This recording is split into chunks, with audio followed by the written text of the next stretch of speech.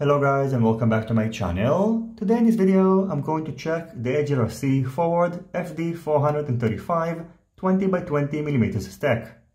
This video is going to be pretty short since I've already reviewed the bigger brother of this stack, the FD445, and also featured it in the build video of the HGLRC Aero 3.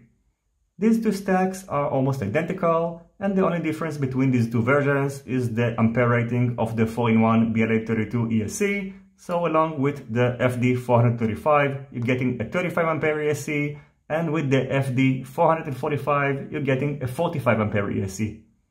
The main reason for me posting this video is actually the price of this new stack, as it is currently priced at $63 for the version which is bundled with the HGLRC Forward Mini VTX, and I think that it will provide you with an exceptional value for money, especially if you compare it to the FD435 stack, which cost $100, and I think for this build, for example, a 45 ampere 4-in-1 ESC is an overkill, and you can definitely settle for the 35 ampere version. As for the new product itself, the FD435 stack is available in two versions, so you can get it with or without the HGLRC Forward Mini VTX, which I've previously reviewed, and if you'd like to know more about this video transmitter, you can check out my review over here. In terms of packaging, inside the box of the version which is not bundled with the Forward Mini VTX, you can find some stickers, a harness for connecting the 4-in-1 ESC and the flight controller, an XT30 battery connector, which is pre-soldered to 7 cm long 18 gauge battery leads, a 470 microfarad 25 volts capacitor, a small card that shows the wiring diagram, a bag with M2 spacers and screws, the 4-in-1 ESC, and the flight controller. This mini 20x20mm f4 flight controller came pre-flashed with Betaflight 3.5.5. It has 5 free UART ports and an inverted S-bus pad. All the soldering pads are located on its top side, and considering its size, they are pretty big and easy to work with.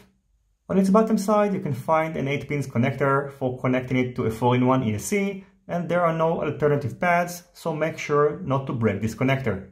The weight of the flight controller is 4.3 grams, and its outer dimensions are 24.9 by 25.4 by 7.1 millimeters.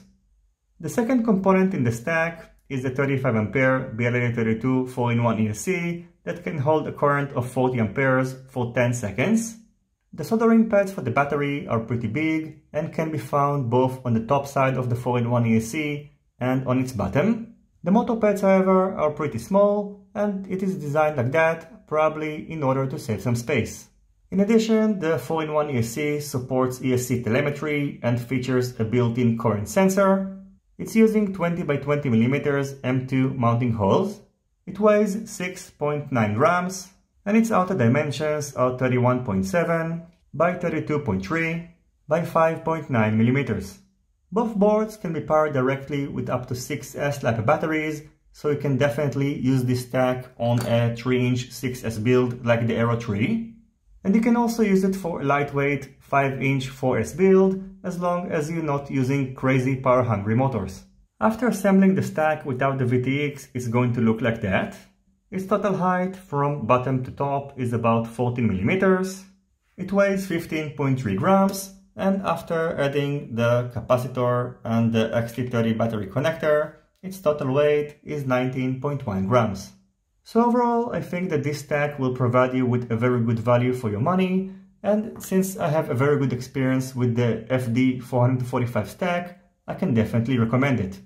As always, I thank you for watching my video. I hope you enjoyed it and you find it useful. If you have any questions, feel free to ask them in the comment section down below.